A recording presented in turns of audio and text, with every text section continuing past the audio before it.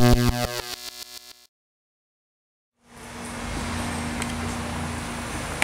here we have a Duplo DB-250 tabletop perfect binder.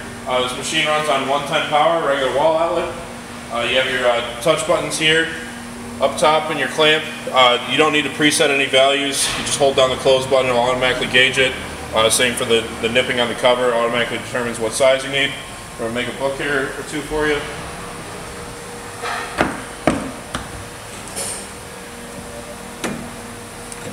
Jog your paper in, hold the close button, you'll clamp it, press start, run across and mill it one time.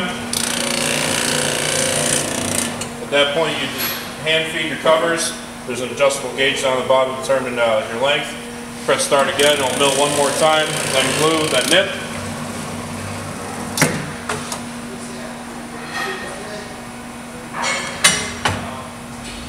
And you open it back up. And there's your book, ready to be trimmed. Show that one more time for you. Just as a demonstration, I'll do a little bit thicker book here.